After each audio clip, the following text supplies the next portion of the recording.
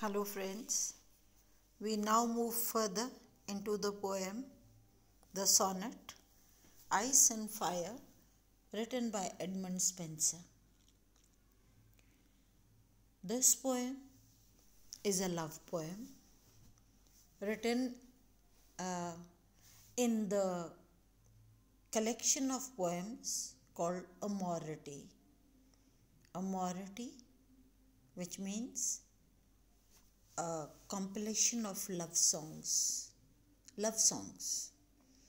So, in this poem, the poet compares his beloved with ice and his own self with fire. And he says that my love is like ice and I'm like fire. And then he questions, how comes it then that this her cold so great is not dissolved through my so hot desire? He questions that with my such hot desire, like fire, which is like fire, why does her cold, which is so great, doesn't get dissolved, but harder grows the more I her entreat? So, however much I make protests of coming close to her, her ice becomes hard. So, this is against nature.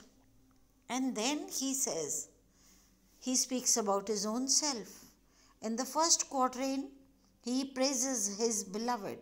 And now he says, how comes it that my exceeding heat is not allayed by her heart frozen cold? And he questions why, he wonders why his own heat doesn't become less, doesn't diminish with her heart frozen cold, and that he burns all the more in his sweat, and his flames are in fact increased manifold. These two quatrains we had studied in the previous lecture, that there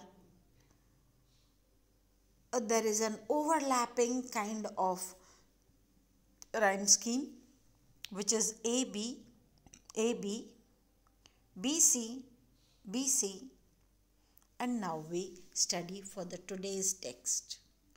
What more miraculous thing may be told, that fire, which all things melts, should harden fires.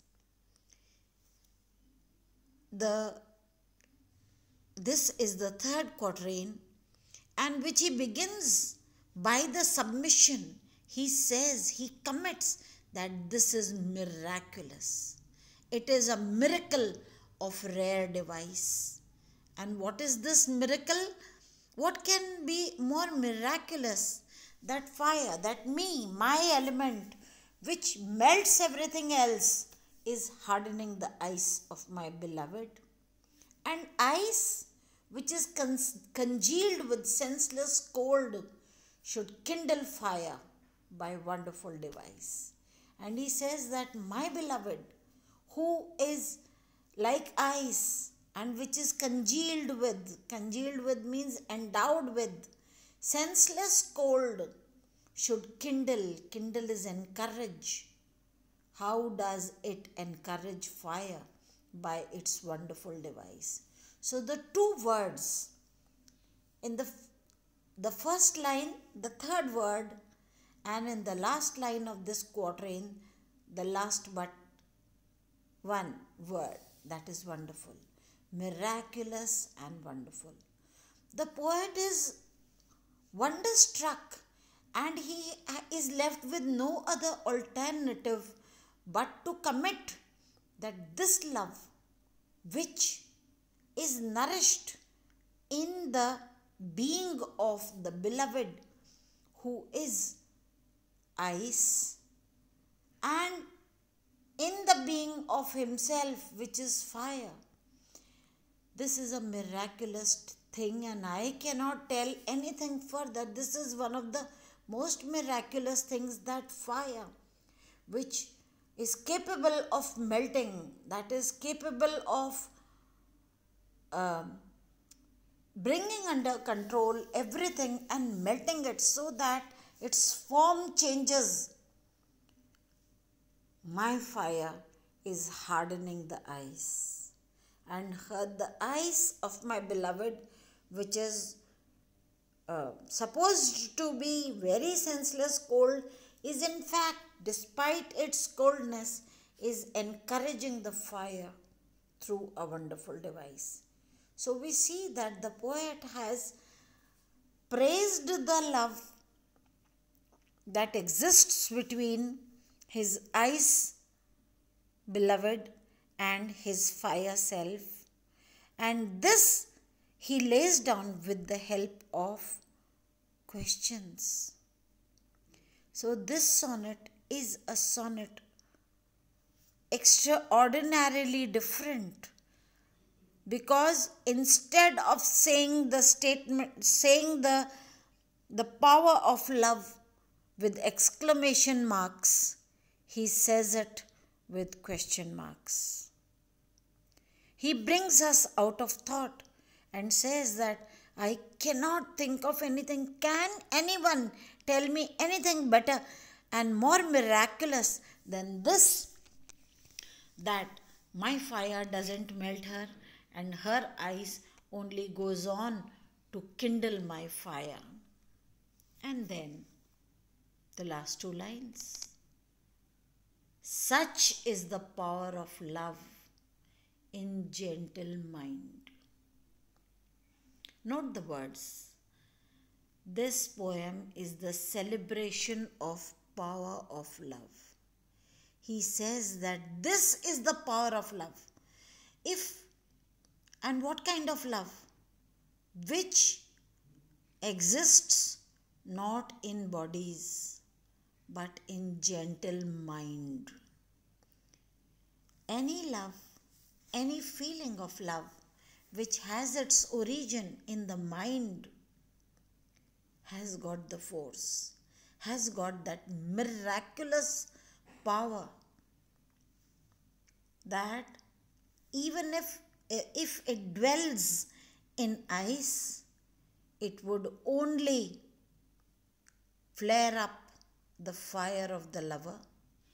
And if it dwells in the heart of the lover, then it will only freeze the ice further. Such is the power of love in gentle mind that it can alter all the course of kind. Course is natural happening, natural path of kind. So the conclusion given in the couplet at the end of the poem is to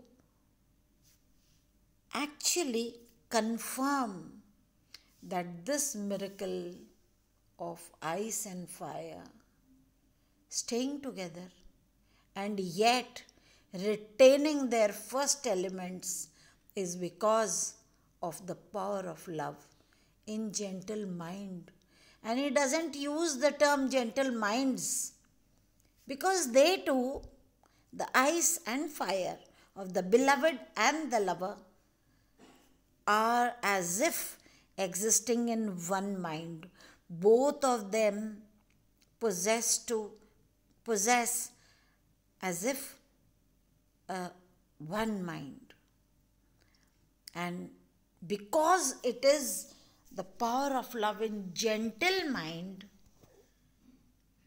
it is very needed that love should be a gentle act. It should be on a plane where it is not destructive. It is gentle. And then it can alter. Then it has every likelihood, then it has every power to alter, that is to change all the course of kind. So what is the course of kind? That ice should melt when it goes closer to fire, and fire should get extinguished if it comes, or diminish and then extinguished if it comes close to ice.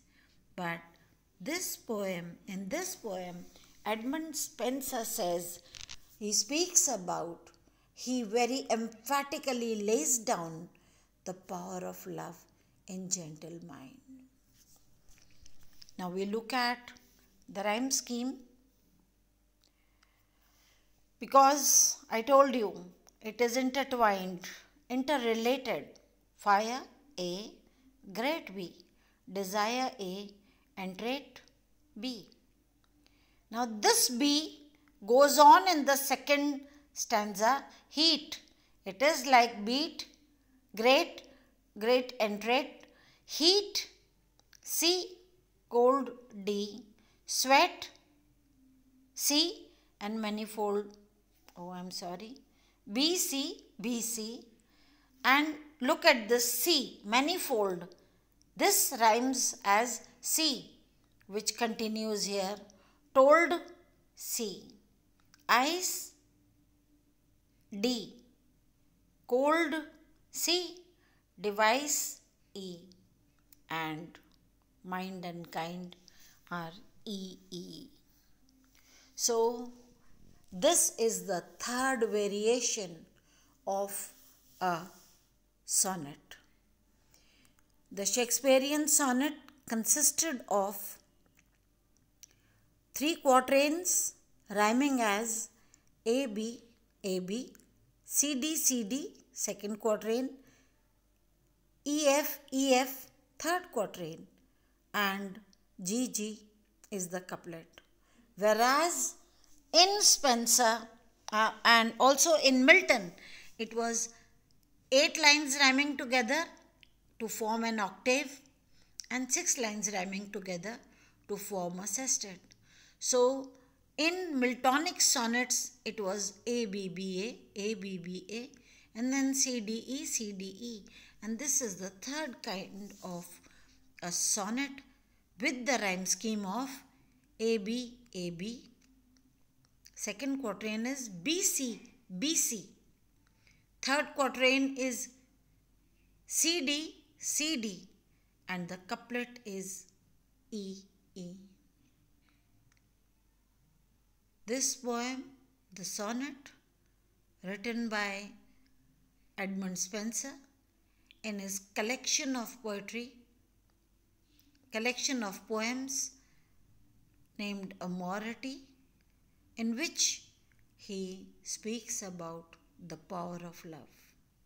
The major theme, the theme of love, was prevalent in the Shakespearean age, and this poem is an exemplification of the power of love in gentle mind. This is all for today, and here we end the sonnet. Thank you.